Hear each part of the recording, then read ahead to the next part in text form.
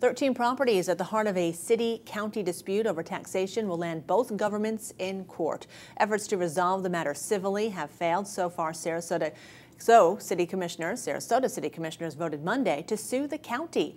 At issue is a special assessment the county levies to fund its fire and rescue operations.